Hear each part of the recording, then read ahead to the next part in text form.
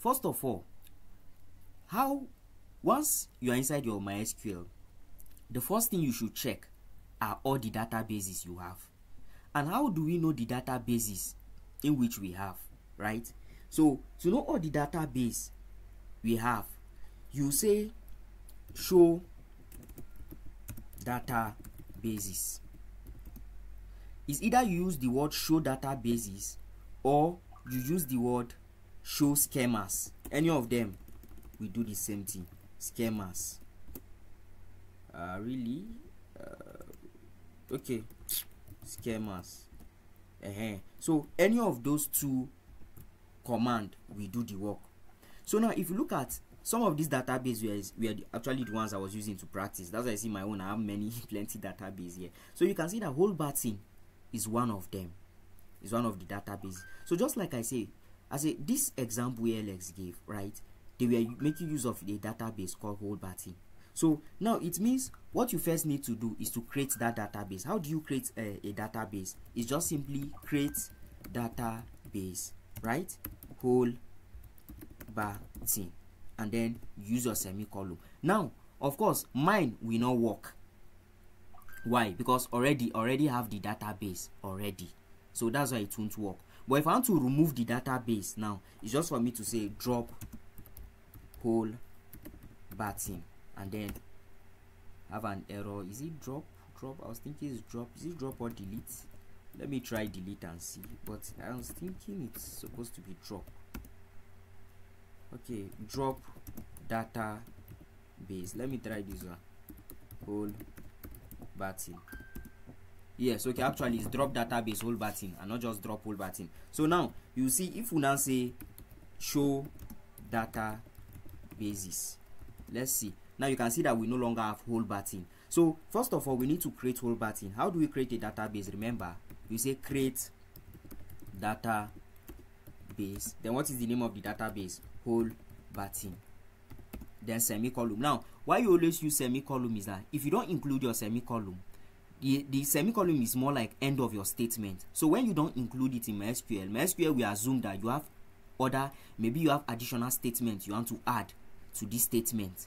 So now we now have our whole button database, right?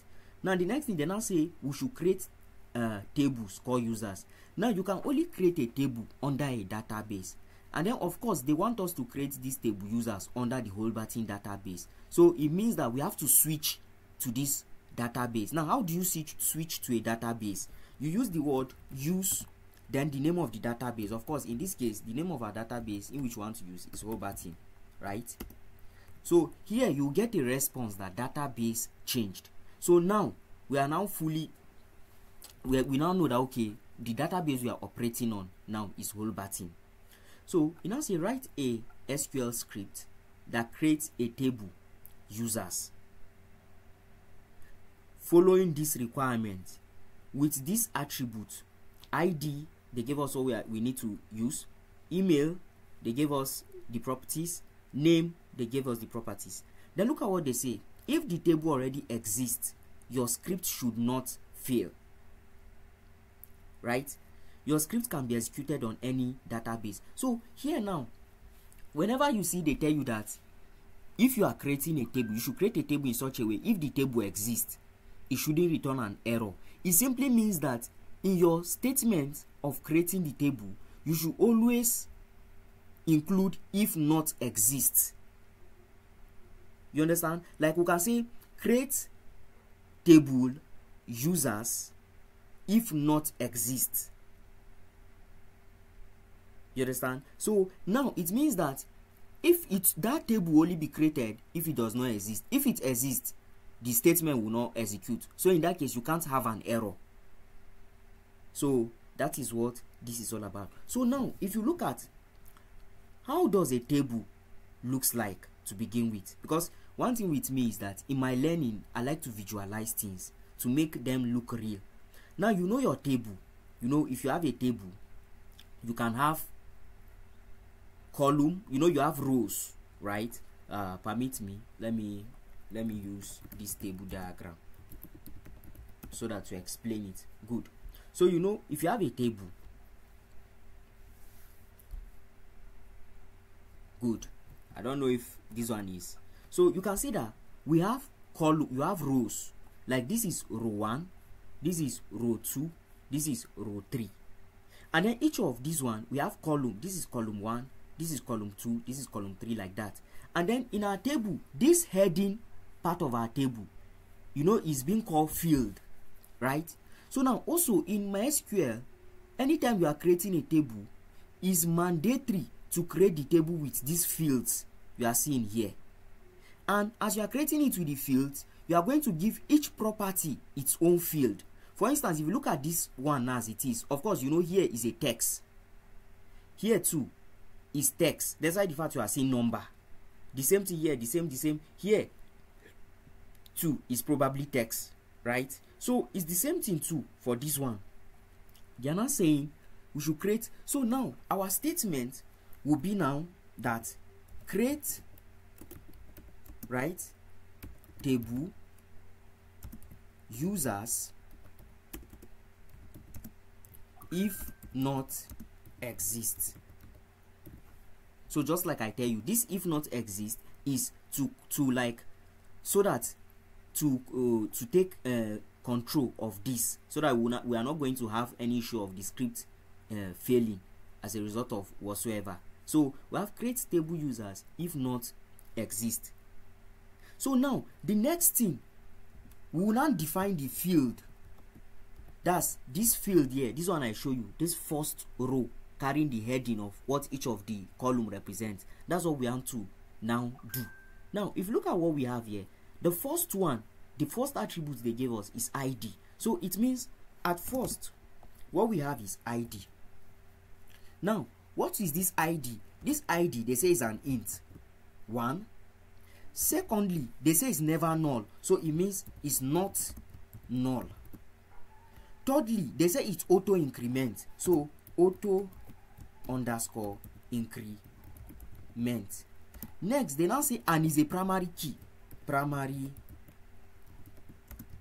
key. Now, if you like, right, you can decide to declare it as primary key after the whole thing. But me, I find it much more better to always define the primary key alongside this thing. So now we are done with this ID. Next is our email. Now you use comma and then permit me to move to the next line, right? So now we now have, I don't know why this one is like this. This bracket is not supposed to. Permit me, let me restart the statement and create if not exist. Yes, then I'll put bracket here. Good, open bracket. Then I have ID. I'll remove this one.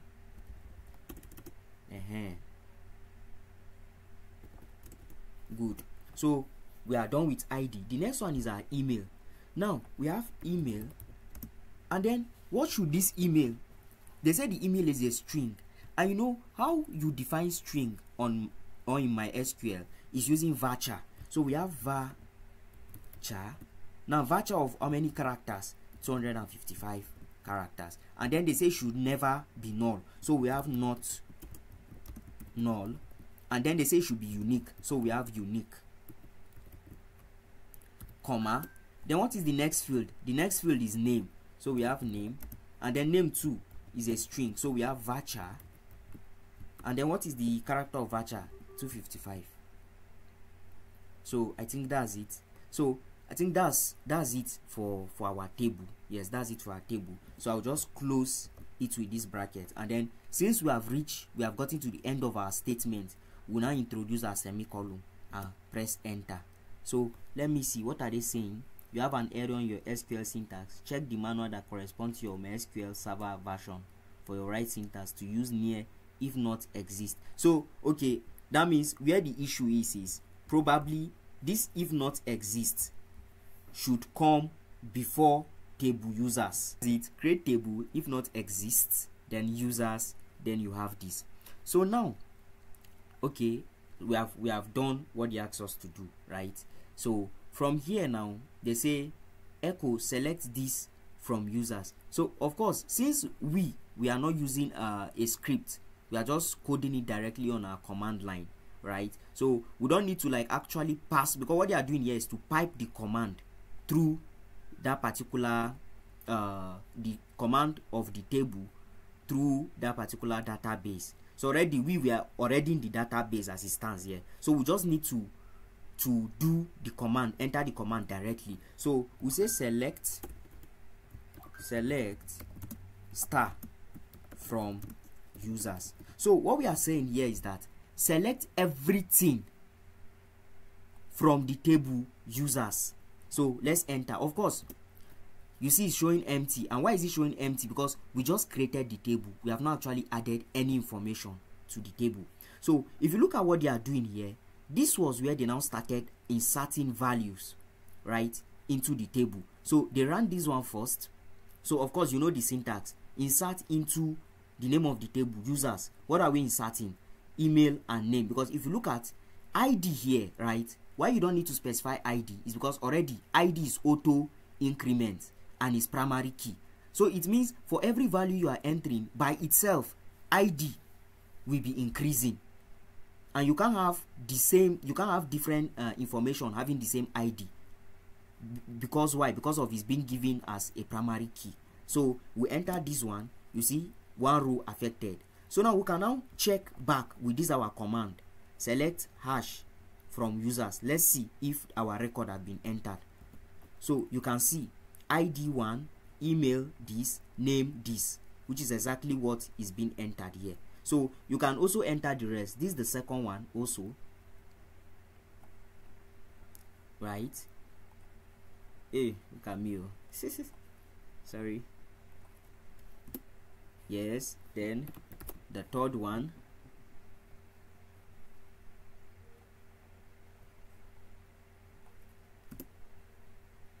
So you can see they are saying a duplicate entry. Why? Because of initially I entered this same email already the first time.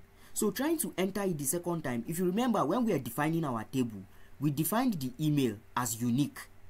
So when you define a field as unique, it means you can only have one particular kind of value in that table. And that's why I see this one was rejected. Why? It's saying duplicate entry bob@dylan.com for key users.email. So that's why I see it's showing that duplicate entry. So if we are to view everything, all the records now, it's just for us to use the keyword select hash. This select means you are selecting everything from users. So you can see, if you like, you can decide to select only ID. If you want to select only ID, you can just say select ID from users, and then you have only the ID. If it's just the email you need, you can say select email from users. If it's ID and email you need, you can say select ID, comma, email from users. So that is how that select works. Why? If you want to select everything, use this star. This star will simply like select everything in the table and return it back to you. So I don't know if anybody have any question. So I don't know, are you people comfortable with us coding it on the direct MySQL terminal, or we should create files and do it inside a file just like how ALX said we should do? Is it possible we actually do this? Okay. Or this one actually. Okay, we do the two. We run it the script, and then we see it actually reflects and gets. All right, no problem. We can do that. So now for this first one we just did, let me open the second part of my terminal, right? So let me increase this one, and then let me just create a folder. Sorry, mkdir, and then let me say PLD. Okay, cd PLD, right? So for this first one now, they said the name of the file we should use is one-country.sql. So I'm going to sorry, is this actually so then I'm going to vim into it, and then okay, yes. So now of course ALX say this one should always contain our comment, so I'll just use comment, don't mind me. Yes. So now it now say, based on what they said here, write SQL that creates a table. Of course we'll say create table if not exists. Then what is the name of the table? They say is users, isn't it? And then we now have this. So the first one now, it says ID, right?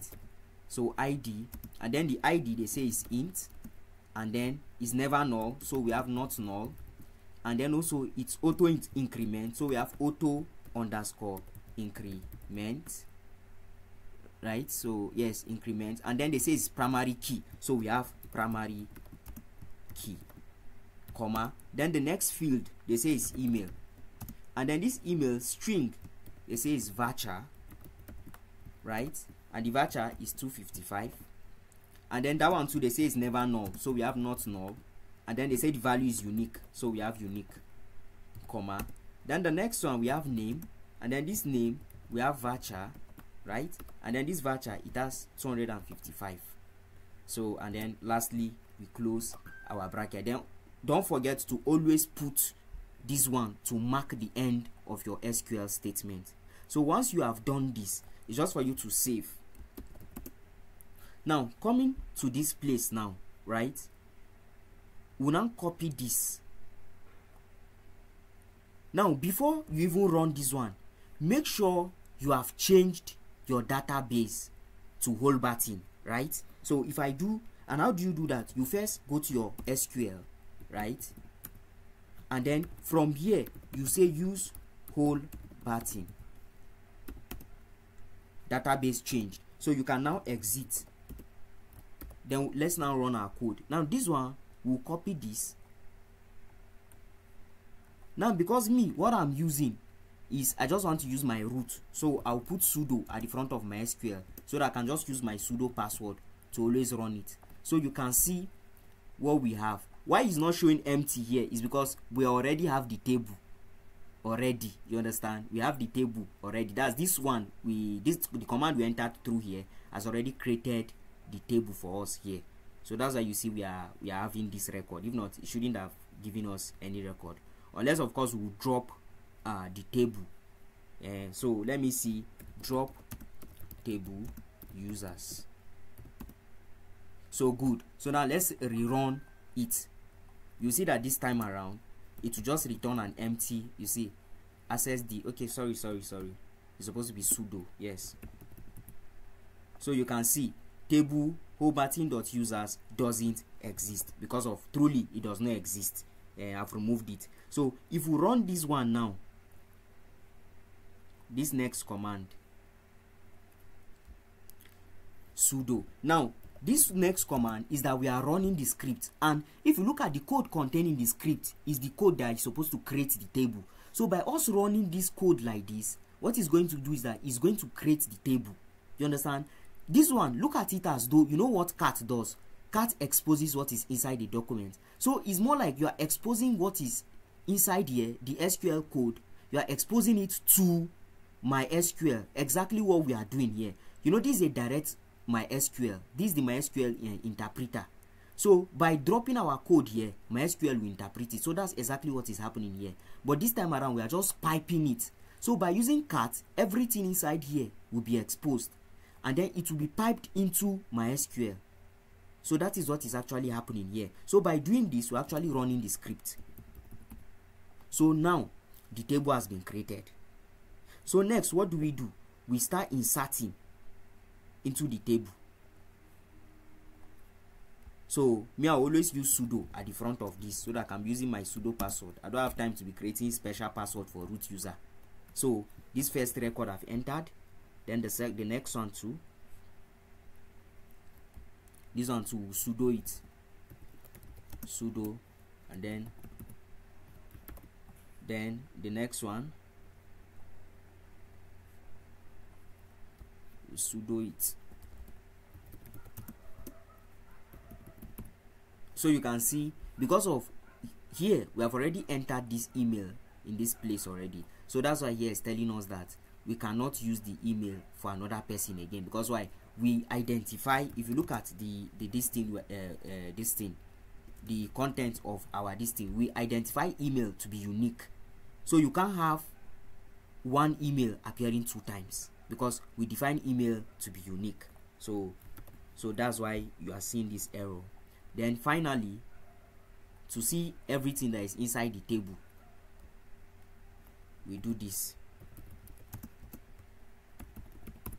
So you can see ID 1, email Bob at dylan.com, name Bob, 2 this, then silver. So I don't know, is there any question? I think this one is even more of like a revision or so.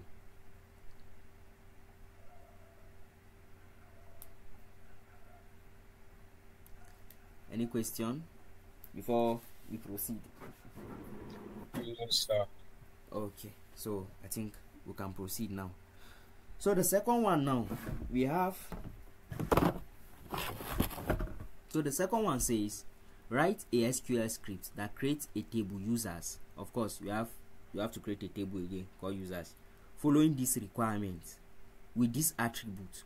So we have ID, we have email, we have name, and we have country. But this time around, this country now, they say is enumeration.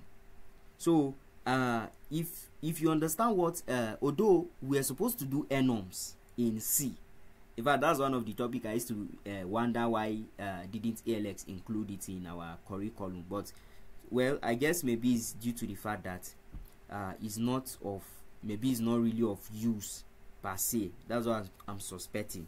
But it's part of C, enums, that's enumerations, supposed to be part of what they will teach us. But anyways, ALX knows the best. So now I think instead of we running it through here, let's just be running the script so that we'll not take much time now running both at the same time. What do you guys think? Yeah, I feel we so good. can Now, do it anyway. So now, because of here, right, if you remember, we already created a user table here. So now here they are telling us to create another user table. So the best thing to do, in order for you not to get an error in running all this code, because it's the same users, we have to drop this first user table.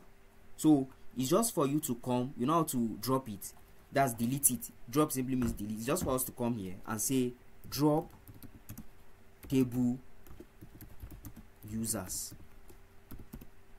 and then we have dropped it, so that we will not have any issues running this code. So now the name of this file is this, right? So I'll copy it and then I'll vim into it. So of course this is comment, and comment is supposed to be here. So now it says write a SQL script that creates a table users following this requirement. Of course this is the requirement, we'll still come to it. You now say if the table already exists, your script should not fail. So you remember this one, how we were able to achieve this. So we say create table, right, if not exist. Then what's the name of the table? Users, right? Then next line, I'll open this my bracket. Now the first attribute they say the table should have is what? An ID. So we have ID. Now this ID is what? An integer. So we have int. It is what? Never null. So we have not null. It's what? Auto increment. So we have auto underscore increment. Is what? And a primary key. So we have primary key. Comma. Now the next field is what? We have email. And this email has string of what? 255. And we know string is being represented in MySQL as varchar. So we have 255, right? And then the next one, they say never null. So we have not null. And then lastly, unique. So the value is supposed to be unique. Comma. The next field is what? Name. And they say name has a string of 255 characters. So we have varchar 255. Comma. The next one is what? We have country. Now this country, they say is enumerations of countries. And whether in C, because I told you guys that there's also enumerations in C, whether in C or in MySQL, the way of declaring enumerations is enum. We use the word enum. Then inside a bracket, you have each of the values. Now, if you look at it, each of these values are actually string as well. They are not numbers. If they are like numbers, then maybe we'll have something like this, right? But they're actually enumeration of strings. So for that sake, we'll have, now if you look at what they say here, right, they now say USCO. So we have US, we have CO, and we have TN. Close the bracket. Now look how they say never null. That's equals to default will be the first element of the enumeration. So one property of enumeration of MySQL is that, like the default, in a situation where you put not null, what will happen is that any table that the person did not enter country, by default US is going to be used. Because what it means by enum here is that this country, this field country, will be expecting either US, either CO, or TN. But in a situation where the person did not even put anything at all, he did not put TN, he did not put CO, he did not put US, in that situation, it will default to the first value on the table. That's why you see here they say default will be the first element of the enumeration. Here, US. So that's why we are putting US as the first.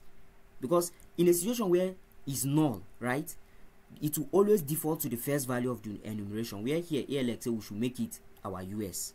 So now, of course, they say it should not be null, so we'll put not null. So, but in a situation where you did not put not null, if somebody should put null in this field, it's going to take the null value like that. But once you put not null, once the person leaves out the country value in his entry, it will default to the first value of the enumeration, which is in this case US. So that is what you just need to know about this. Then of course we close our bracket. Then don't forget your semicolon to mark the end of your SQL statement. So of course we'll save our script, and then from here we'll start running it. So I'll run this, and then sorry, let me use sudo. So you see table holbertin.users doesn't exist. Why? We just wrote the script. So for us to create the table, we have to first what? We have to run our script, and we have not run our script yet. So the second command will be what we now run our script for us, which is this. So I'll paste it. I'll use sudo. Then we have 130. Okay. So now we have run the script. So it means automatically our table has been created. So next command, now we will now insert, we are inserting information into our script. So you see for this one, they specified US for the enum, which is the third value we are expecting. So I'll use sudo. Good. Now the next one, which is this one, you can see what they use is CO.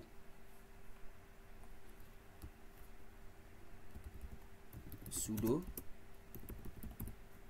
Then the next one, now if you look at this one, what they use is FR. So let's see what is going to show us. If you remember, among the values of enumeration, let me cut what we have so that you see it. Among the value of enumerations, we only have US, CO, and TN. But if you look at here, they are now putting FR. Now because FR is not among this, by running this, what we should get should be an error. Where is it? This. It should be an error. Why? FR is not among the values we are expecting here. So let me run it so that you see what I'm trying to say. So run it here, then we'll do our sudo 1303. So you can see data truncated for column country at row 1. So you can see it. So because this one is not among the enumeration values we are expecting. So let's look at the next one.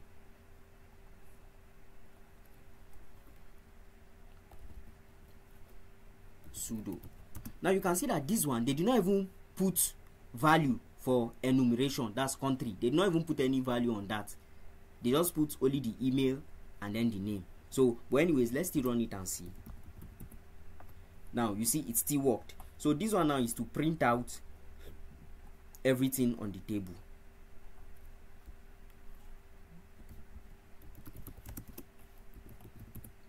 So now you can see that for this first one, yes, actually they use, where is it, they use US, which is this US. For this second one they use CO, where is it, CO. But for this third one you can see that they did not even use anything. It's just email and name. But if you remember, because of what we declared in our code, where we put that this thing, the code is not null, right? So that's why you see that it will always default to the first value in the enumeration, which in this case is US. That's why here we're having US. So I don't know if there's any question. Is there any question before we move on? All right. So everybody is quiet. Wait, but hope I'm safe, huh? Everybody is just quiet, too. No question. Okay, thank God. Oh. And anytime people are quiet like this, it means two things. Either no question or it's as if it's only this boy that knows what he's doing. Oh. Yeah. Yeah, you know there can be instances like that. Of course. So let's look at this next one. So this one says write a SQL script that ranks country origins of bands ordered by the number of non-unique fans. So of course this one, the requirements, they gave us an SQL, a table dump. Now anytime you see they say table dump, right, it's just like an information, like an existing table data. An already existing table data. So that's just what table dump means. So they have given us an already existing table data here. So it will now be left for us, right, to now run it through. You can see here, this first command is to run it through our database, so that we are going to have that table on our database. So that is what they did here, first of all. So now let's look at requirements. What did they say we should do? Import the table dump. So they want us to import this first. So what you need to do is to first of all download it. So once you download it, then you now I wanted to say uncompress it. How did they to say it in English, self? I don't forget. Extract. Thank you. So you have to extract it. Now I've already downloaded it. So let me come to my download folder. I think it should be here if I'm not mistaken. Hey God, help me. Good. So this is it. Melter bands, right? And I extracted it into. In fact, I can't even find it here. So, but let me extract it again. So I'm going to extract, and then where is the extracted? Good. Look at the extracted metal_bands.sql. So I'll copy it to where this my folder is, because this my folder is under home, inside home, then PLD. So I'll copy it there. This is home, this is PLD. So I'll paste it here. Now I will advise you, because when I was doing my task, I included it inside my code when I was trying to push, because this one is more than 100. If you look at it, it's more than 100 this thing by size. I don't know how GitHub did it, but I was not able to push it to my GitHub. So I had to like add it among my git ignore. So what I did was I just look at it, look at the name here, metalbands.sql. So I just created a git ignore vim. I did vim.git ignore, and then inside I now included it metalbands.sql, so that you will not have issues pushing your code. Because me, I had issues putting my code when I wanted to push everything alongside this one. So the first thing we need to do first is to even import the table. Now how do we import? This is the command to import, right? So what am I doing like this? Sorry, I think I did not copy it properly. Good. So I'll just sudo.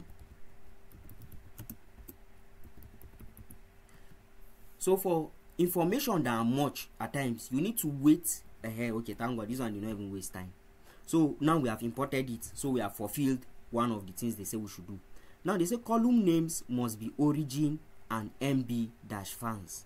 Your script can be executed on any database. Now first of all, we need to even check, right, what is the structure of this SQL we are going to work with. What is even the structure? we need to check. Now, of course, here we are using whole button already, so we can say show tables, right? So you can see we have meta bands now among our list of table inside our whole button. So we can now say select hash from meta bands.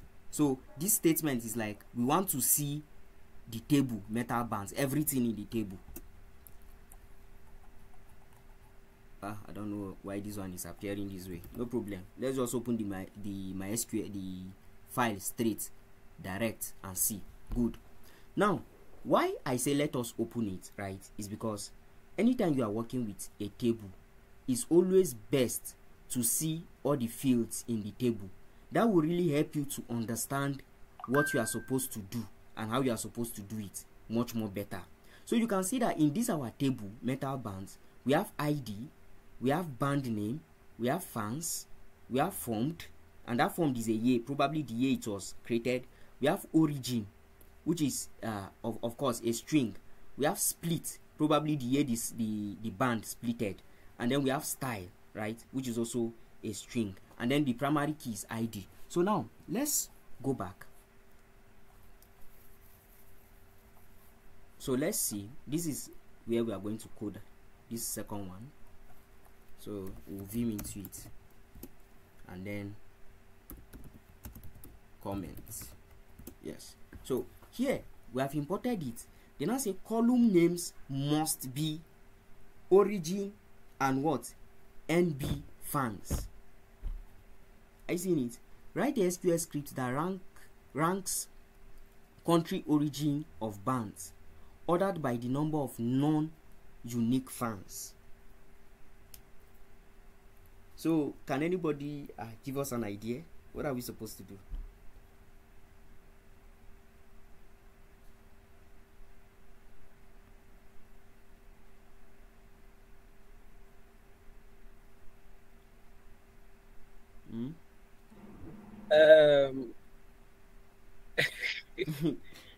Somebody is laughing. Okay, basically, okay, from the meta bands, right? The origin and then the number of fans here is what we are. Nah. We are going to be creating two columns: the origin and then the NB of fans, basically, right? Cool. And they said the number of fans, right, is non-unique, basically, right? So I think we are going to be getting the data from the meta bands tables that are columns. Good. So now let me open the table again so that we'll analyze it one more time. Now look at it. If you look at, you find out that there's actually nothing like NB band fans. We have origin. If you look at the table, this is the table, right? This is origin. That one is certain. But we don't have anything like NB bands. If you check, and here they say NB bands, but look at what they say. Write a SQL script that ranks country origins of bands ordered by number of fans, right? So NB now, they are taking NB as number of fans. So let's now check. Look at fans here. Are you seeing fans? And then fans is in int. I don't know if you guys are getting it. Yeah. So it means that one number of fans. This is where we can get it. We can get it from fans, right? So now, of course, if they are telling you number of fans, it means they want everything. Look at it. They did not say numbers of fans. They say number of fans. So they want you to give them every number of fans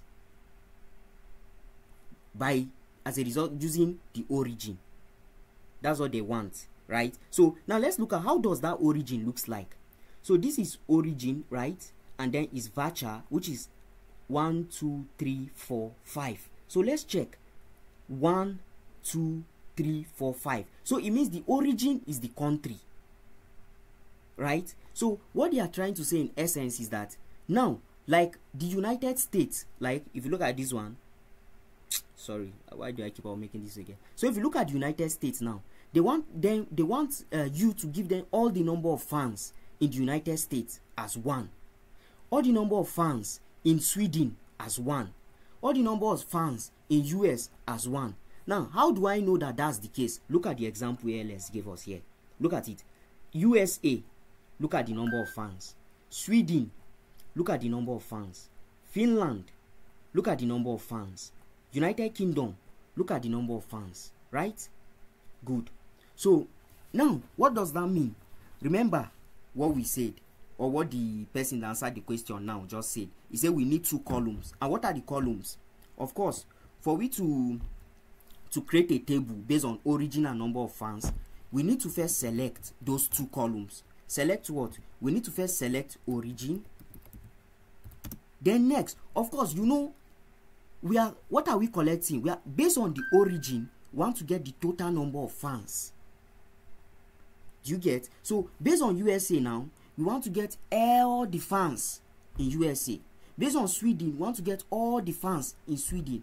Now, how can we achieve that? We can only achieve that using our built-in SQL function, which is what? Sum. So by the time we now say sum, now sum of what? Of course, let's go back to the table and see. Sum of what? Sum of fans. This is what? 1, 2, 3. So let's check. If you look at it, 1, 2, 3, you can see. Sorry, the ID is not here. So we have 1 is the ID, we have 2, and we have 3. This one 2, 2 and 3, 2 and 3. So you can see that the fans is actually the number of fans. It's not like the name of fans or whatsoever it is. So here now, what do we want to do? We want to sum all the fans together. Let's confirm. Is it fans on the table? Is it? Yes, it's plural fans. We are correct. So we want to sum all the fans. But now, remember, they want it to appear as NB fans, number of fans. So it means let it sum up these fans, but let it sum it up as NB underscore fans, because that's what they want it. That's how they want it to appear here. Now look at what they say. Write SQL script that ranks country origin of band ordered by the number of non-unique fans. Right? Now, if you look at very well, you find out that there's a form of order here. The highest comes first, followed by the next highest, followed by the third highest, like that. So it means their this thing order. The order is by descending order. Do you get? So now, one thing you should understand is anytime you are using a built-in function, you must introduce grouped by. Right? So here, what built-in function did I introduce? I introduced sum, and sum is expected to return a value. So it means I must introduce grouped by. Are we getting it? So of course, select origin, sum fans as NB fans. Now we need to specify from which table. Of course, it's from our metal bands. If you look at it, if you open up the table, look at it. Create table metal bands. So that's actually the table name. So metal bands. Right? Now remember what I told you. So far you are calling in a built-in function that will sum or count, because count is also a built-in function. There are other built-in functions like that. So far you are calling a built-in function that will calculate, do a form of calculation and return a single value to you. You have to use your grouped by. Now in this case, what are we grouping it by? This sum is grouped. It should be grouped by what? Remember what we said. It should be grouped by what? The countries. And what is representing the countries in this our SQL script? Of course, is the what? Is the what? Is the origin that's representing the countries, because this is 1, 2, 3, 4, 5. But of course, yeah, they are not putting in the ID. So they are starting from band name. So we have 1, 2, 3, 4, right? So if we do 1, 2, 3, okay, this one is the ID. They want to put the ID at the middle, not at the beginning. So we have 1, 2, 3, 4, 5, United Kingdom. So we want it to be grouped. Okay, look at it. Band name, yes. Fans, yes. Formed, yes. ID, yes. Origin, good. So we want it to be grouped by origin. That's for United Kingdom, sum all the fans, return the value for us. For Sweden, sum all the fans. So that is why we have to group it by the origin. So we have group by origin. And then the next one, Remember, what did they say? Ordered by the number of fans. Of course, we already have number of fans here, which is NB-fans. And based on what I said, right? Based on if you look at what ALX give us here, you find out that they are in descending order. That's from the highest to the lowest. So in that case, we have order. Let me use capital letter. We have order by number of fans, which is what? In descending order. So we have DSC. Now, are we done with our SQL expression? Yes, of course we are done. Then we put our semicolon. Now, right, let me go back to the table. I want us to write another code, and this time around, to mimic this code, like what I want to do it is so that to drive the explanation to you. Let's say now what I want to do. Let's go back to the table. Okay, so let's say what I want to do now, isn't it? I don't think all the band's name, I think all the band's name are not actually different, so we can't go by that. But I'm looking at is there, okay, I think style, some of them have the same style, right? I think some of them have the same style. That's why the fact the style itself are not one. If you look at it, it's more like they are in between commas. But let's say now what we want to do is to count the number of fans, right, based on style. Now, not based on formed, not based on country now, but based on the style. Now, how do we do it? Is as very simple. What do we do? In this case, we'll say select. The two things we need is what? Is style, and then what? Sum of what? Fans, because we need sum of fans based on style. Now, right? Now, the sum of fans, we want it to be as what? Number of fans. Right? Of course, from what? From which table? From our metal bands table. Now, of course, grouped by, remember, because we are grouping it based on origin here, the sum is based on the origin. For each country, we are getting the fan for each country. But in this case now, we want to get the number of fan for each style. So that's why we have to group it by style, right? So we have group by style. Then finally, if you like, you order it. If you like, you don't order it. You understand? So this is an overview. So just put it at the back of your mind. So far you are using inbuilt function like sum, inbuilt function like count, or some other inbuilt function, or like average too. You have to bring or introduce this grouped by, most especially if you are trying to get the sum or the average of a particular group in the whole table. So you have to go by that method. So I don't know, is there any question concerning this before we run our script and confirm? Any question? Okay. Can you repeat? Okay. So where should I start from? The second, the second part. Okay, the second part. Okay. Now, good. I'll open another script, right? Let me just name it vim test .sql. Yes, let me do it this way. So now, this is our table, right?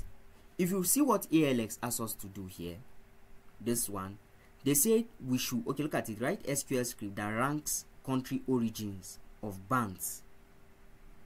Now, if you open this one, the table, look at the origin. What is the origin? United Kingdom, Sweden. So it means the origin is based on country, the countries those bands are coming from, right? So they say ranks country origins of bands ordered by the number of fans. So now we want to rank each of the origins of the bands, but the ranking now is based on the number of fans. You know how we used to do now? We say, Davido get plenty fans past Whiskey. No, Whiskey get plenty fans past Davido. You know, at times we tend to rate people. Or maybe you see somebody on Twitter, you say, this guy, he get 1 million followers. And that person will be like, this one, you have 500,000 followers. You understand? So the ranking now is based on the number of fans. Right? So they want us to rank the country origin, based on number of fans. So me, in this case, I now changed it. And I'll say, instead of ranking the origin of bands, why not let us rank the style? Because we also have style here, you understand? Why not let's rank the style still based on what? The number of fans. So in that case, if we are ranking the style based on the number of fans, it means in this case, what we are going to have here, of course, this one should be our comment. So in this case now, of course, first of all, we have select. What are we selecting? We are ranking style. Remember, we are ranking style based on number of fans. Do you get? So the style comes first. And you make sure it's the same spelling with what is on your table. Yes, it's the same spelling here. Style. So we need style. Next, what do we need? We need the number of fans that belongs to a particular style. Right? So that's where sum comes in. So for every style, give us the total amount of fans that subscribe to that style. Then we have what?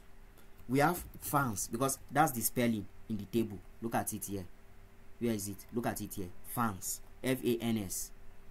Now, of course, ALX now say we should name it as number of fans. So in that case, since we are naming it as number of fans, we say NB underscore fans. Mind you, sorry, we use as. Mind you, we don't need to name it NB underscore fans. Even if we leave it like this, it will still work correctly. The only issue is that instead of showing NB fans here as the name, it's going to show some fans as the name.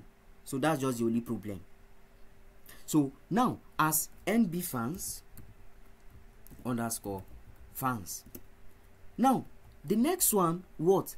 Then remember, I now told you, guys, I say, one thing you need to understand is that anytime you are working with a table, right? The next thing is you have to indicate from which table. That's why you always have the keyword from. Of course, the table we are working on is from metal bands. Is here. If you look at the table information, look at it here. Create table metal bands. So that's the name, metal bands, right? So now we now say want to rank style based on the number. So sorry, give me some minutes. Yes, good evening, ma. Sorry, please, guys, just give me some minutes.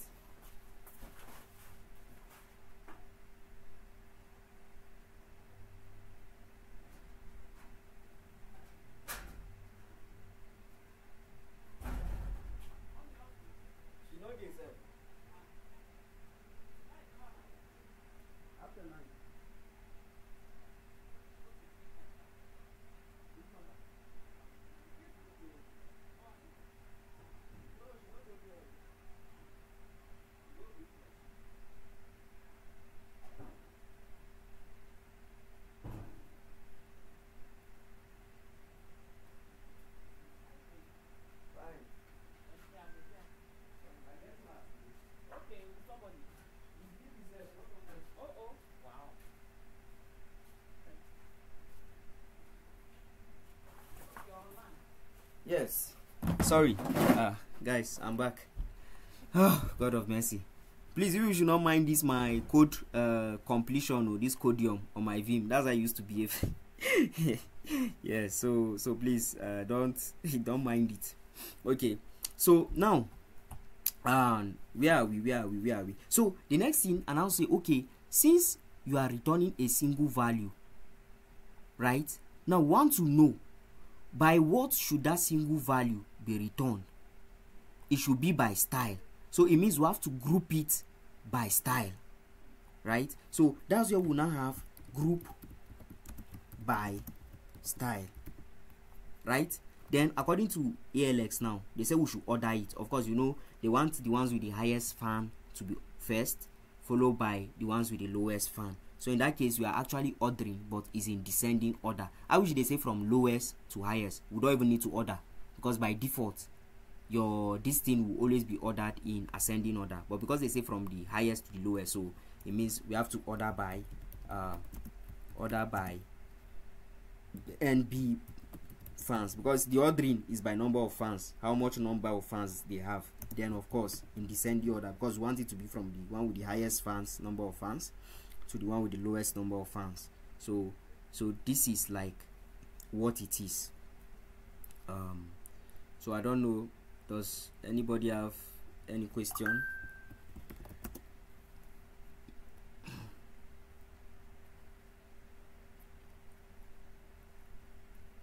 Everybody's just quiet. Oh God of mercy. So hope I'm safe.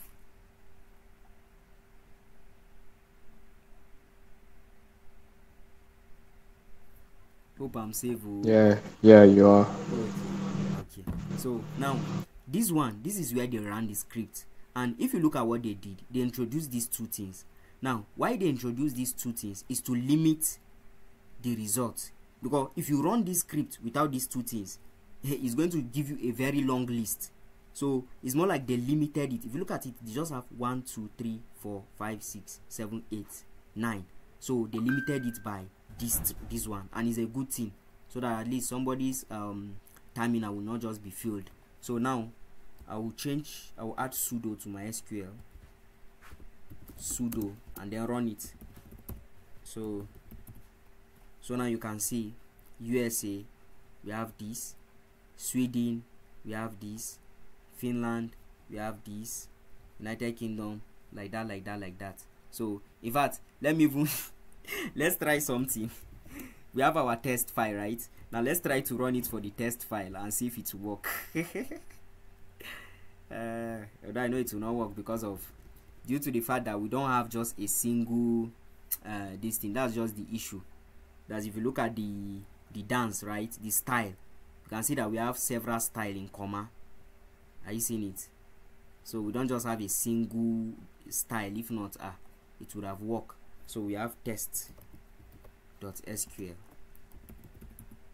Oh, it worked. Wow. You see, I never knew. So do you guys see what I'm saying? So you see, it started with the style with the highest number, which is det. Wait, but these people don't have sense. So how will det have highest number, for God's sake? Ha, that's serious. Oh, this way. So I don't know, do you understand the whole stuff now?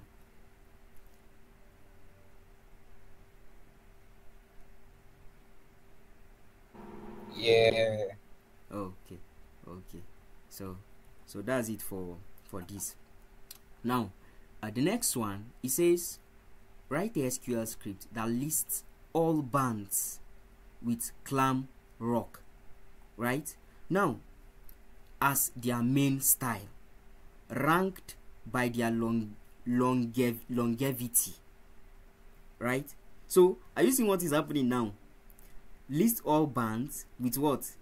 Clam rock as their main style, ranked by longevity. Requirements already, we have imported this already, so we don't need to import it again the second time. Then next, you see, column names must be band name and lifespan. That's why here you are seeing band name and lifespan. So they say in years until 2022. They say please use 2022 instead of this, right? Now this is a function. This is a built-in function in MySQL, and what this one means is core date simply means current date. So let me show you how it works. Now if I come here and run this core date, it will give us the current date.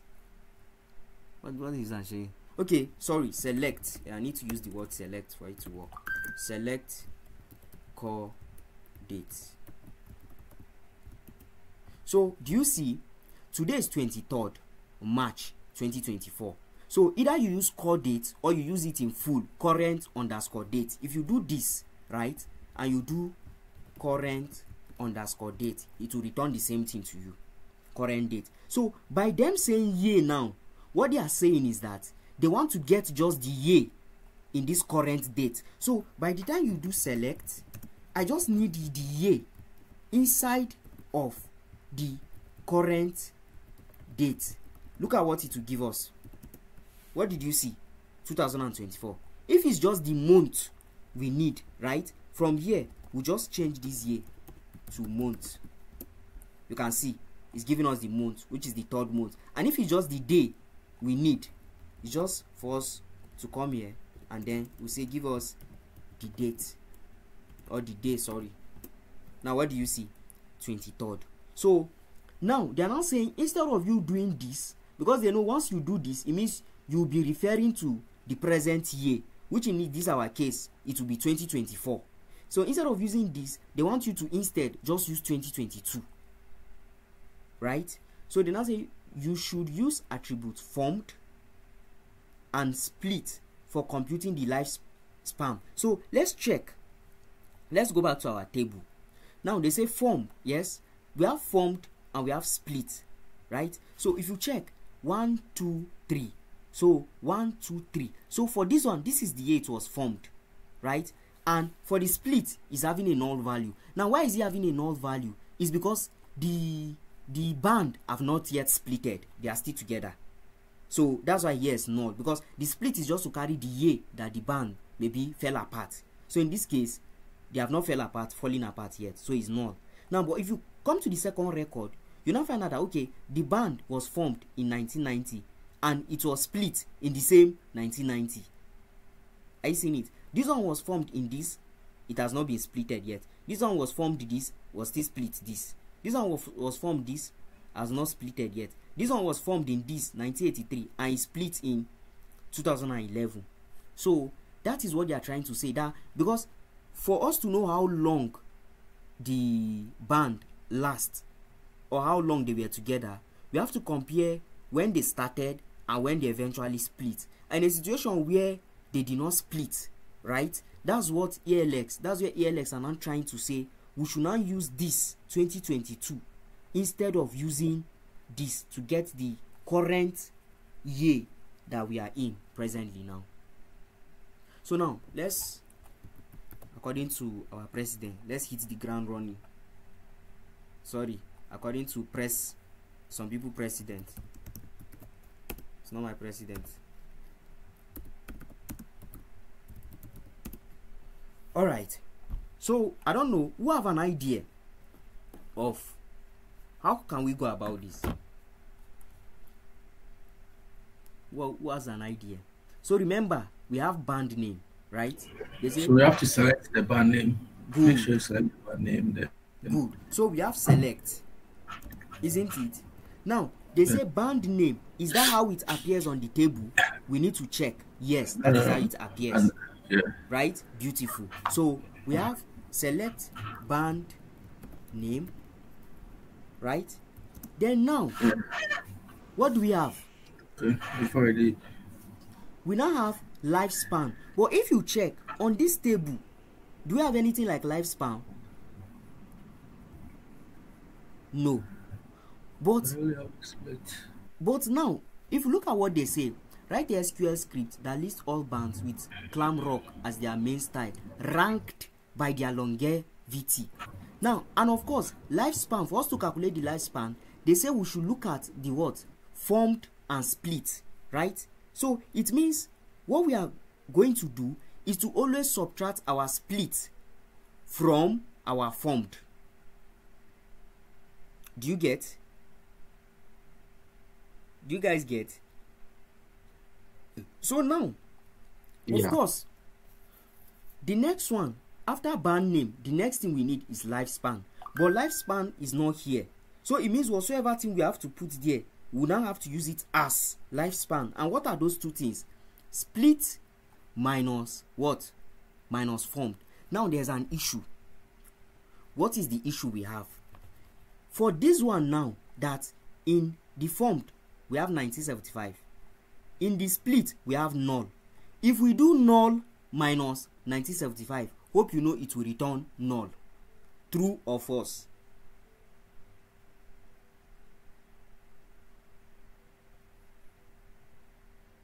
Now no answer me again.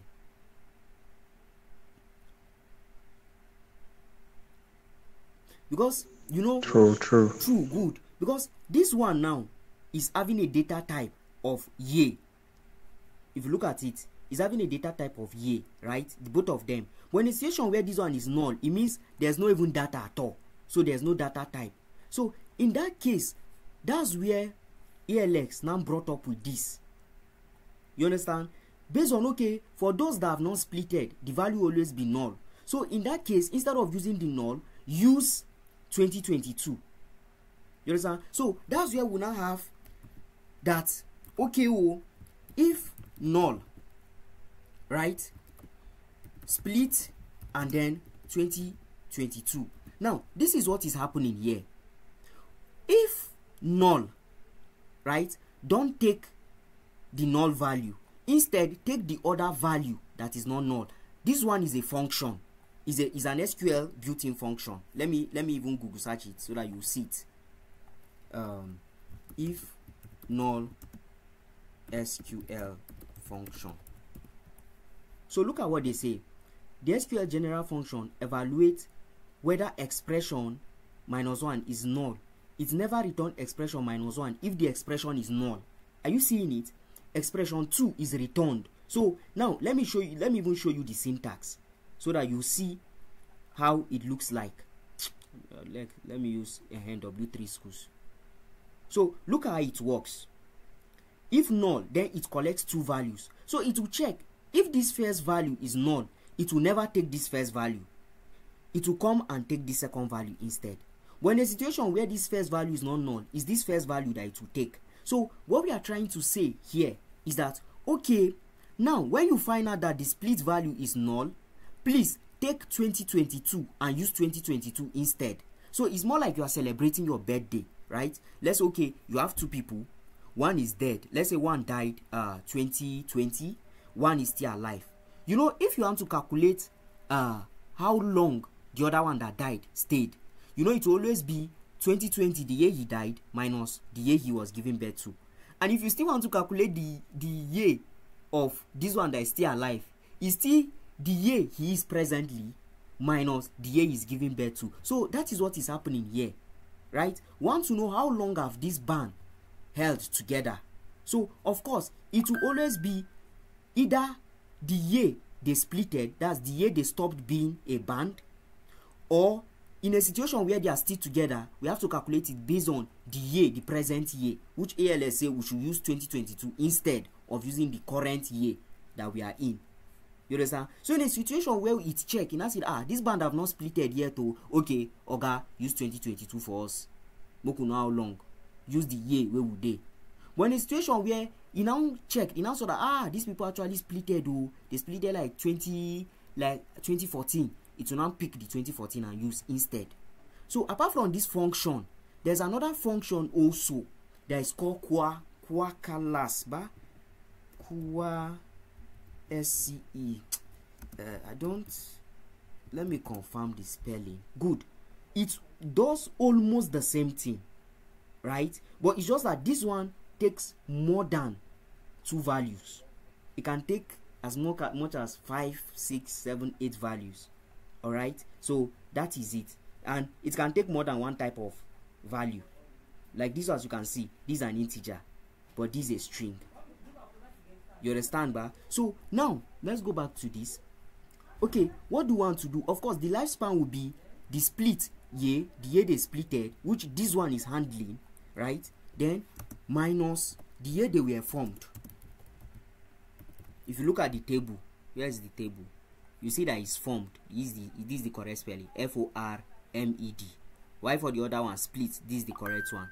Split. So now, remember, they say we should use lifespan as the label. So we have to use it as lifespan.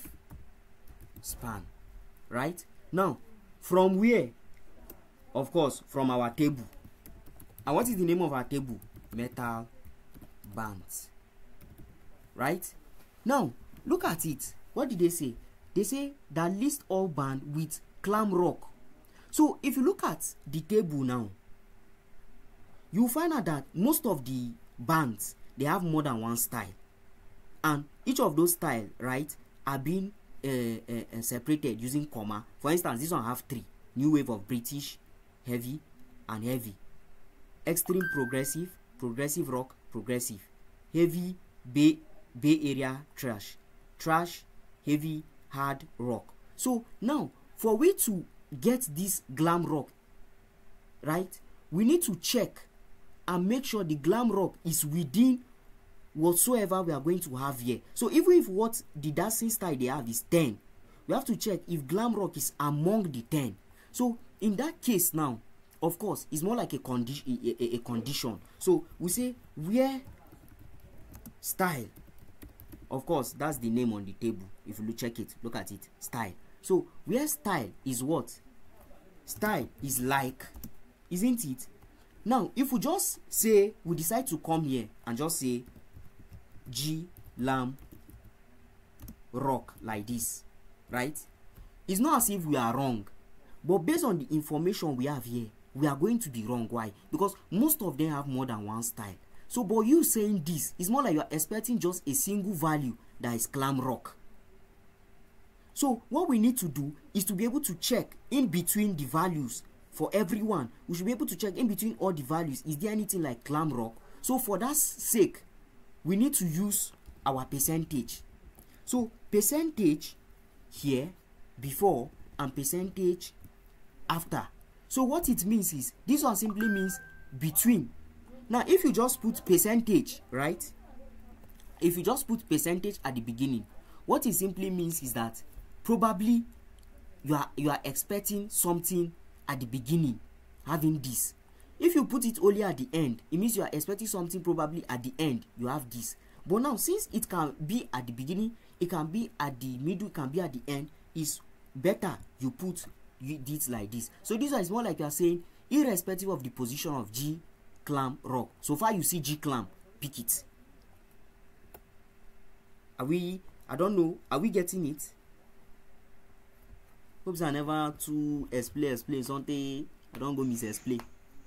Yeah. Follow. Okay. Oh no, it's okay. Also, I just wanted to add that the percentage. Sorry. Okay. It also accounts in the sense, say, let's say, if glam rock, let's say it is the glam rock, right? Yes. And someone types in your data, yes. Let's say someone has typed there V glam rock. Yes. Right? Yes. It takes care of that V, that percentage that you put in before and after. It takes care of that V, so it creates that white space for you. Good. So it's also like when you are cleaning data, in a sense, it also helps in cleaning data to give you at least a proper order of data that you're looking for. That's good. So you guys see another use case of it. So just in case. So put it at the back of your mind. Now, thank you so much. Thank you, sir, for that. All right. So let's see. Did they say we should group order? Yes, of course. They say ranked by their longevity. So it means the higher number or the highest number should come first, followed by the others. So, and what is that represented? Is represented by lifestyle, lifespan. Sorry, I say lifestyle. So of course, we have order by then lifespan. And is in what? Of course, because we want the higher one to be at the top and the lower one to be at the down. So of course, it will be in descending order. So are we done with our SQL statement? Yes, of course. Then we put our semicolon. Then we can save our script. So in this case now, of course, we have done this already to import the database. We have the database already. Next is to run our script. So here I'm going to use the sudo.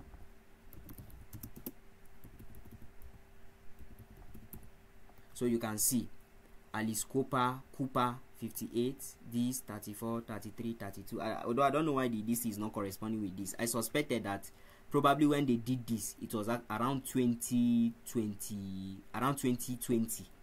Yes, because with this 2022 now, you see we're having 2 more years on each of them. So probably they did this around 2020. Yes. So is there any question?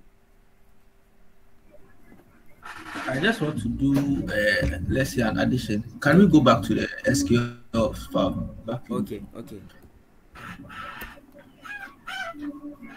So I realized that you used where style like, right? Yes. So the like function, Okay. It also has a, let's say, let me put it this way, a delimiter, or it's so basically, so it Yes. says like glam rock. Yes. So if there's another style Yes. which has, let's say, glam rock, let's say glam rock band, like let's say there's another something addition to glam rock, Glam rock. right? Yes. Which is a different style on its own. Yes. But so for, because we've used like, it will pick it up. Okay. Okay. Wow. I hope I hope you are also getting that. Yes. So Yes. the data we have has only glam rock. Glam rock. Yes. You understand? Has only glam rock. But then in a case where you have data which has a star with the name glam rock as part of something, Yes. let's say glam rock reggae. Reggae. Okay. Okay. Yes. So glam rock reggae is one star as glam rock reggae. It's Reggae. one star. Okay. But with the use of like, it will pick it up as part of it. Okay. Okay. Okay. Mhm. Okay. So we can, so in a sense we can use finding sets. Okay. Uh, so we can use finding sets. But when you use finding sets, you have to add an if not style to it. To it. Okay. Yes. Wow. You have to add an if not If style not to it. style. Okay. So we can also take note of that in future when we are looking at data. We can have it that way too. That way. Okay. Mhm. No problem. At least I've taken note of that. Thank you so Mhm. much.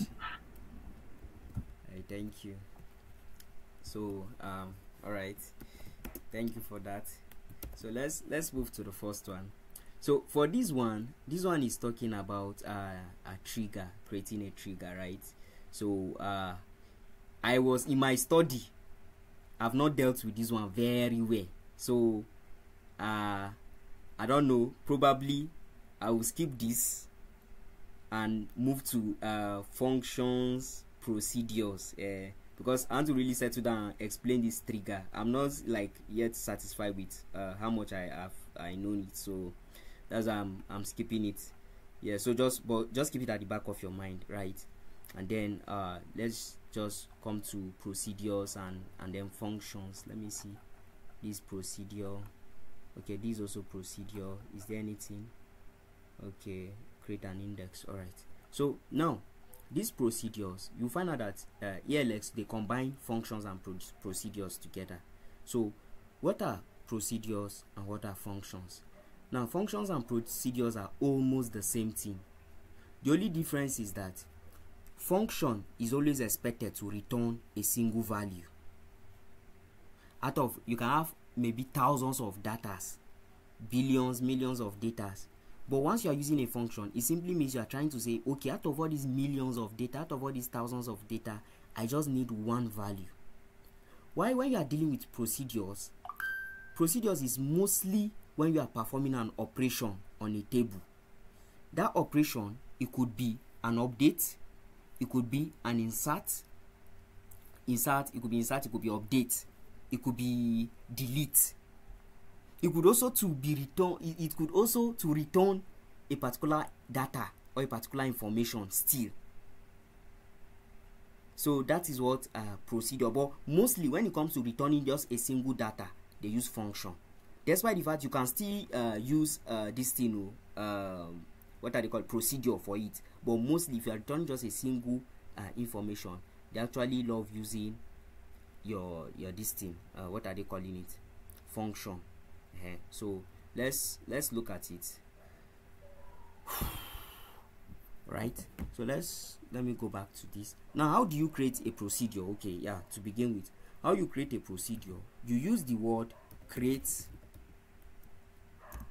procedure, then followed by the other statement. Yes, so let's look at this. What did they ask us to do? They say write a SQL script that creates a stored procedure add bonus that adds a new correction for a student. Procedure add bonus is taking 3 inputs, you know, I explain it that procedure is just like function, so it means they have the ability to take in parameters. Good. So it's taking 3 input in this order: user ID, a users.id value. You can assume user-id is linked to an existing users. Project name, a new already exists project. If no project.name found in the table, you should create it. Score, the score value for the correction. So now let's go back to writing a procedure. So what's the name of our file? We have 6-bonus SQL. So vim 6-bonus. So this one now, what we have is comments. So now who can help us? Does anybody have an idea? Procedures. So should I like map it out for you guys first, the structure of a procedure, before we move on? Or should I just code? Or should I like map it out on a note so that you have like at least an understanding of what it is? I think mapping it out will be beneficial for our... All right. So if you are talking of a procedure,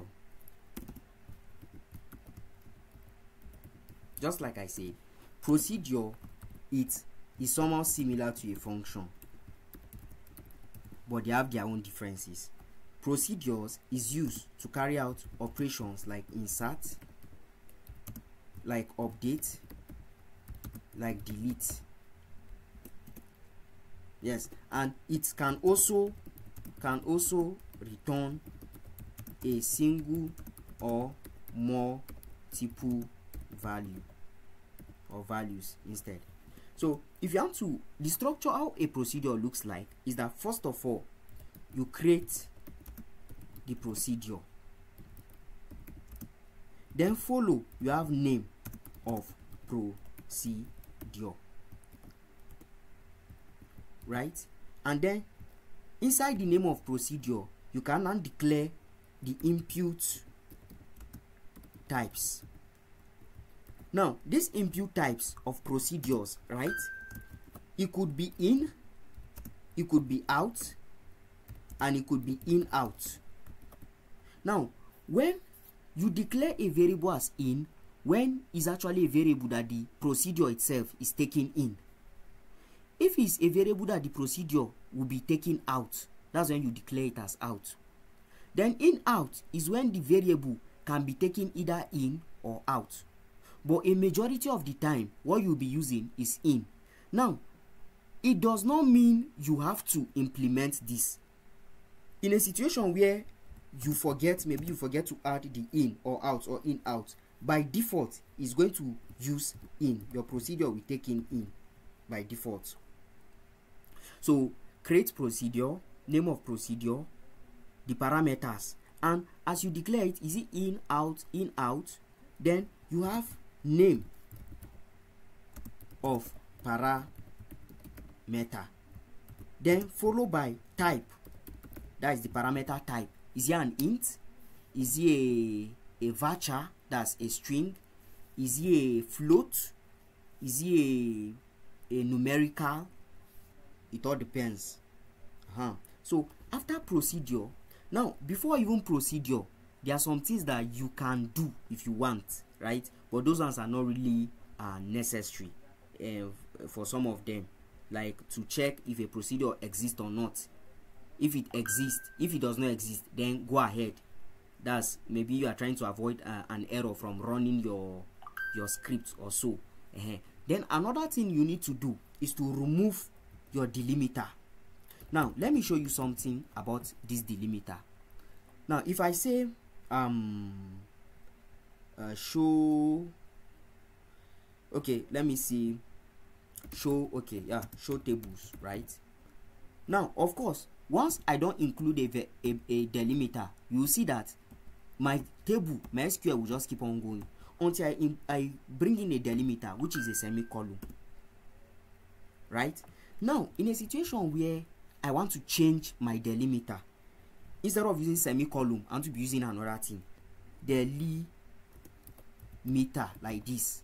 Is delimiter, sorry, is the way I'm using Nigerian tongue to pronounce it. Does not make me to miss the spelling. So now let's check. Now by the time I say delimiter and I did this, now what I've successfully done is to change the delimiter. Now if I say show tables and I use semicolon, nothing will happen. Look at, until I use this one, because this is what I've redefined my delimiter to be. So until I use this one, my statement will not end. So okay, sorry, I used 4. Do you get? So now it's the same thing too with this one, because I'll be making use of that, what are they calling it? I'll be making use of that semicolon inside of my procedure. So I don't want anything to break, so I'll first redefine my delimiter. Now you can use anything, just like I say. If you like, you can use hash. If you like, you can use dollar, percentage. If you like, you can use dollar. If you like, you can use at. If you like, you can use this, like anything, just anything. Yeah. So after you must have created your parameter, then the next thing is your begin statement. So now in between your begin and your end statement, what comes now is your SQL statement.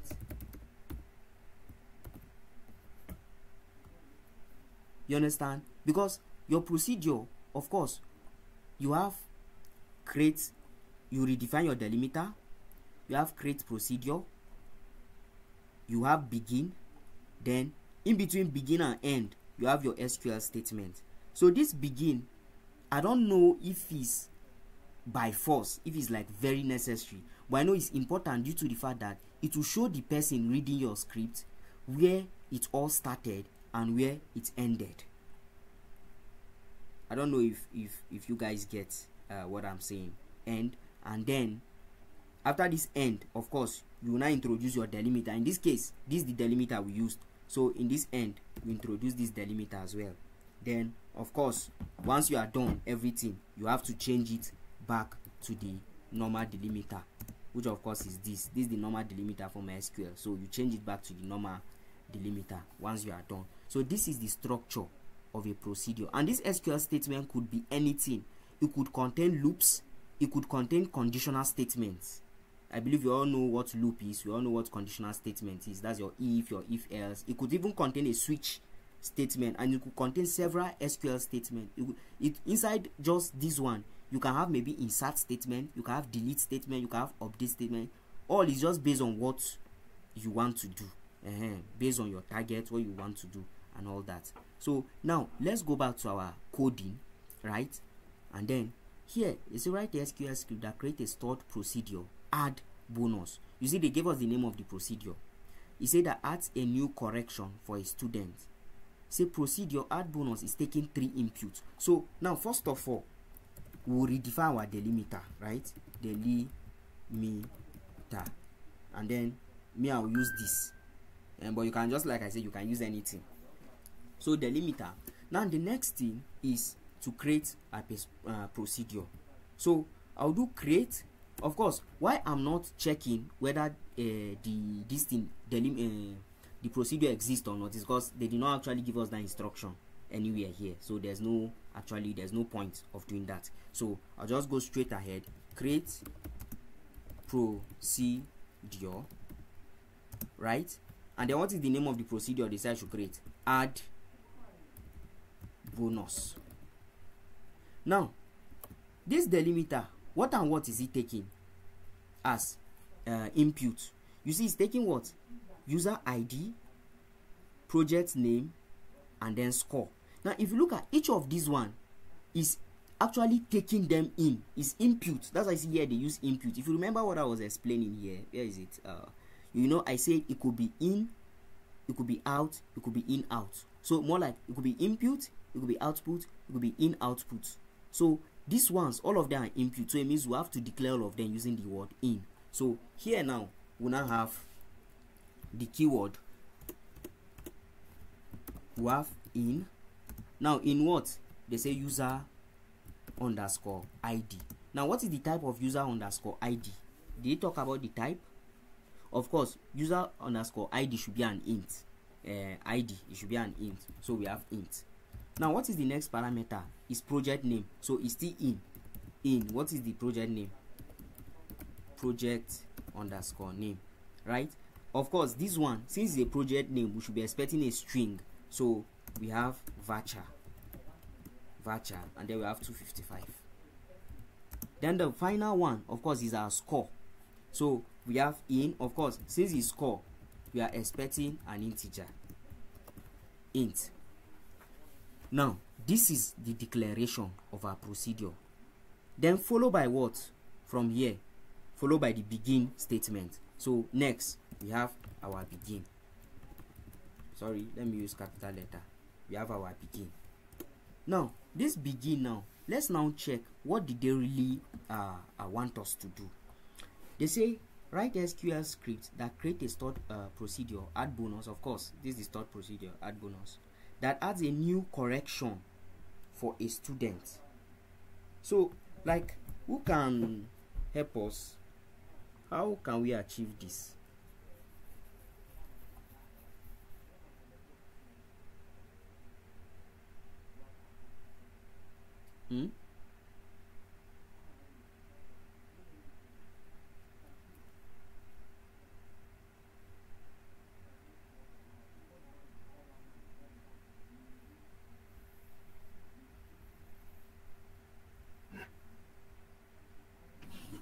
You have to set the project ID first. Okay. So you set at project IDs, project underscore ID. Then in it we select ID from projects. Okay.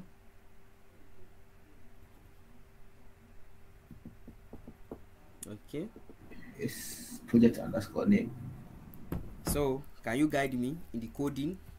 Okay.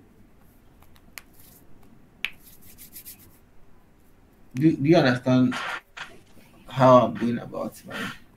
Okay.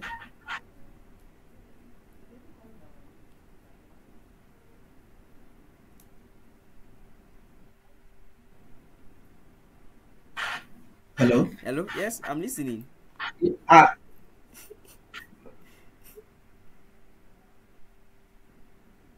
Hello? Yes, are you hearing me? Yeah, okay. So I'm saying you set the project ID. So that will be set at project underscore ID, right? Set, yeah, yes. at yes. Use the at no. Okay. Like this? Yes. Okay. Project underscore ID. Okay. Then you equals I think the same thing. From select ID from project where name is equal to project underscore name. Okay, at project ID where like this equals I think so project ID equals, let me use equals like this. Yes. Okay. Then select, it's basically what your this thing is suggesting. Okay, what the AI is suggesting. Yeah. It's basically what your AI is suggesting. Select ID, right? Yeah. From projects. From projects, okay. Where name is name is equal to project underscore name. Project underscore name. Right? Okay. Yeah, but okay. Okay. So then but then I had an if statement. Okay. Of yes. So if right this, no, right? Yeah. Okay. If at project ID. Okay. Yes, no. Okay. Then yes, no. Okay. Then we do the insertion. We do inserts. Okay.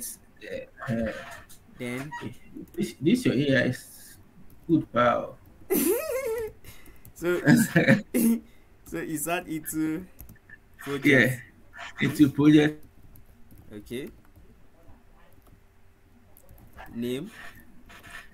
yeah, Mm-hmm. close brackets, value, Okay. then project name, yeah. Values, then project name. Right? Yeah, yeah. Okay. But I don't know your indentation. Okay, I don't know. Probably, maybe I prefer those indented. Okay. You want me I to I you want me to I ident it? indented my, yeah, yeah. So is this one okay like this? No, no, no, no. So if a set are on the same line, so you can, yeah. So the sets move forward a little with Okay, the this if one on the same line. like this? No, no. Like this? Go back. Uh, okay. If not, 1, 2, 3, 4, 5. Line 5 Okay. sets. One. Okay. Right after Okay, B. okay. Okay, I should bring this one like this. Yes. Yep. Then what of this? So if papa Like this? insert, no, Okay. go back to it is, yes, then insert moves. Okay. Like this? Yep. Okay. Next indent. Okay. Another indent. Insert, yeah, for the insert. Yeah. Like this? Type in my code. Yeah. Okay. That's too much. It's too much. You've gone double or you went one. Is one. You know, is my Vim. That's how my Vim is. Okay. Yes. Okay. Yeah. Okay. Okay. Then yeah, so set at, yes. So basically your AI is actually writing everything for us. Okay, it's right here. First. Alright. Then end if, yeah, so back, yeah, so end if, right? If, yeah, insert into corrections, then we do the corrections that they are looking for. Okay, that's the same as it is showing you like this. Yeah. Okay. Basically the same thing. So like this. Yeah. So it's now, that's project ID score. Yeah. Then we end your delimiter.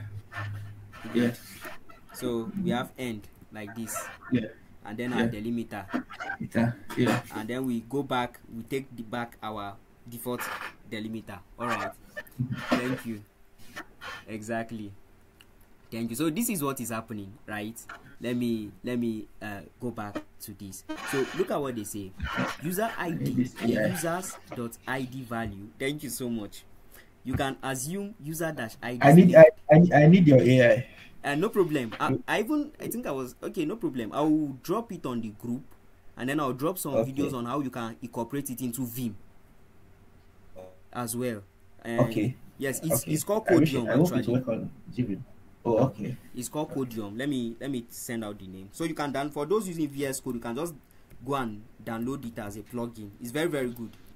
I won't find it on more VS useful. Code. It also works on VS Code. Yes, it works on VS Code. Then I will drop link where you can incorporate it into Vim or Emacs as well. Okay. Yeah. So, okay.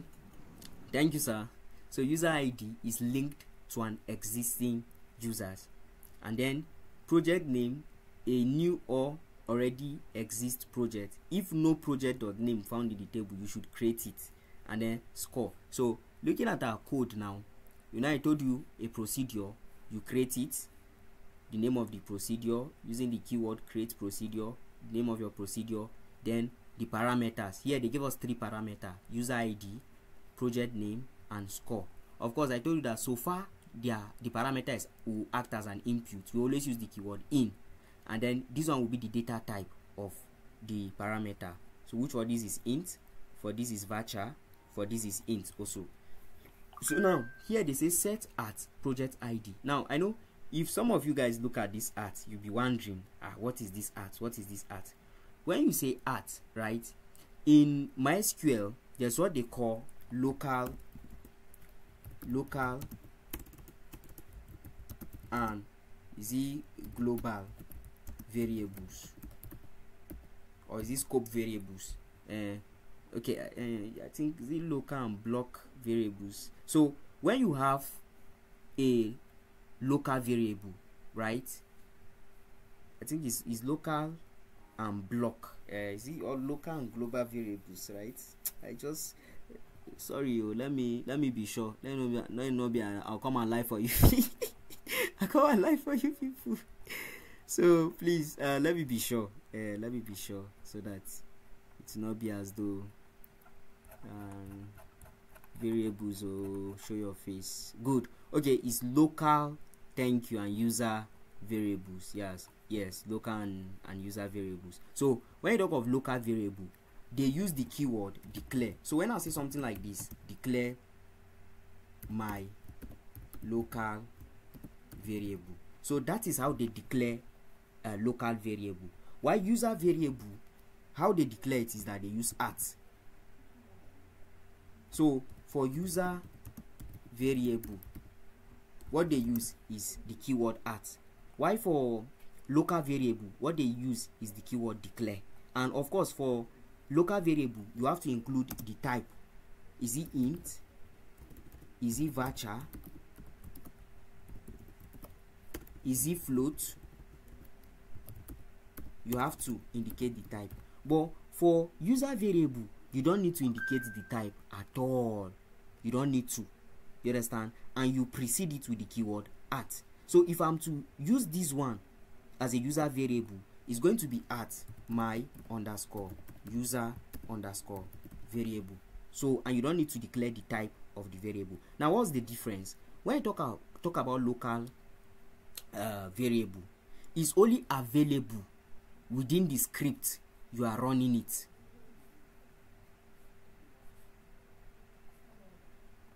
It's only available on the script you are going to run it. It's not available to the external environment.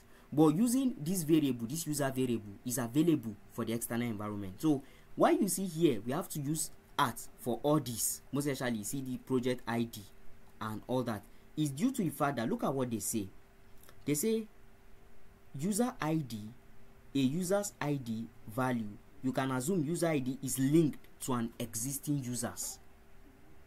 So is linked to an existing table within somewhere, but not just something we can actually see, something like that. So that's why we have to use this @ where is it said, this @ so it's not as if it's style, it's not as if we are doing style here. So you see here, we are now setting the project ID. And project ID, how do we set it? You select ID. You remember your select keyword in MySQL. So we select ID from project. Now we are taking project to be the table. You know, you always select from a table. So it means project is a table. Now where what? Where name is now the project name. Right? So it's more like we are picking the ID of the project name. That's what we are doing here. This statement is just for us to get the ID of our project name. Where's our project name? Our project name will be one of the things that will be passed in to the procedures. And then here we are now setting this one as a user variable. So now, after we must have gotten the value of project ID, the next is what? To check whether it is null or not, because that was the instruction they gave here. If you check it, they say user ID, project name, a new already exists project. If no project or name found in the table, you should create it. So we are now checking, does this thing exist? So we now say if @project ID is null, then right, insert into project's name values. So now we are now accessing the name field in the project. Are you getting me? We want to insert a record inside of our table project, because our project is the table, right? And then we want to insert into the name field of that project or of that table instead. And then what are we inserting? We are inserting values. The values what? Project name. Of course, the project name will be passed into this. So in a situation where this does not exist, right? So they now say set @project ID equal to last insert ID. So this one should be a function, a built-in function, and because when I was studying on the built-in function along the line, I stopped. But I believe this last insert ID is a built-in function. It's a function that returns the last this thing, what are they calling it, the last ID of the table. I'm very sure, and that should be the case. I'm very sure that should be the case. So let's even check it out. Let it not be that I'm just speculating. So last insert ID, right? MySQL. So let's see what it is. Okay, good. Thank God, W3 School covered it. So they say returns the auto increment ID of the last row that has been inserted in a table. So do you guys see it? So that's what is happening here. That's what is happening here. Last insert ID, you set the project ID to that. So and if, of course, anytime you are using a conditional statement inside of your procedure or your function, once you start it, getting to the end of that if statement, you should always use end if. Very important. Don't forget that. In fact, even if you have if, then maybe you have else, you should always end the if. Or maybe you have if, then you have else if, right? Then you have else. You should don't forget to always end the if, and it should be on the same line with the if. Don't forget that. Then insert into corrections values, user ID, this, and then this. Of course, these corrections now, it should be name of our table, if I'm not mistaken. It should be name of the table, and then the values we are inserting into the table, user ID, it will be given here, project ID, which is this one that we have gotten here now. Yes, then score. Of course, this one will be if the project ID is null, but if the project ID exists, it will be taken from here to this place. But in a situation where it's null, it's going to be taken from here to this place. Then your score too will be passed into as a parameter. So this is what am I doing? So this is what it is. Then always remember to end your begin. Once you are done with your SQL statement, next you end what you begin. Then this one now will be what will exit from your interpreter, MySQL interpreter, because you have redefined the delimiter to actually be these two things. So you have to end it also with these two things. And then this one, you have to redefine your delimiter to the default delimiter, MySQL delimiter, which is what your semicolon. So I don't know, is there any question